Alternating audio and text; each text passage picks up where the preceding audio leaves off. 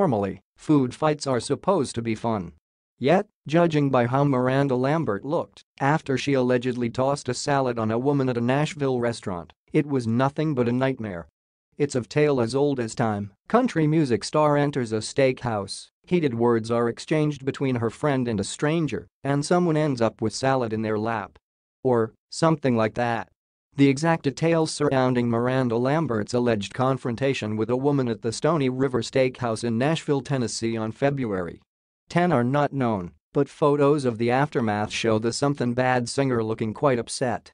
The photos, obtained by TMZ, which you can see by clicking here, are taken from a video shot after Miranda allegedly dumped a salad on a patron. In one emotional shot, a friend of Miranda's holds her back. Yikes. Supposedly, Miranda's friend is the reason why a woman wound up with a lap full of salad.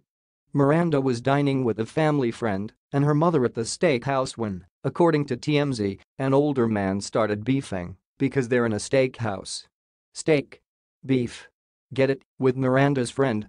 This older gent allegedly picked a fight, per TMZ, with Miranda's friend by making a crack in the men's restroom about millennials and their phones. How this drama spilled out of the restroom and into a stranger's lap is not entirely known, but eyewitnesses told TMZ that Miranda had to be held back after the man came up to her table and started screaming. Miranda's anger, which would be in defense of her friend, led to her allegedly dumping a salad over the yelling man's wife.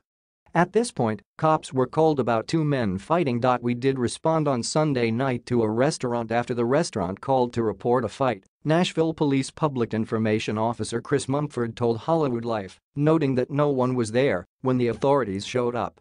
Everything that had happened was over and no one wanted to take anything further, so there was no report filed.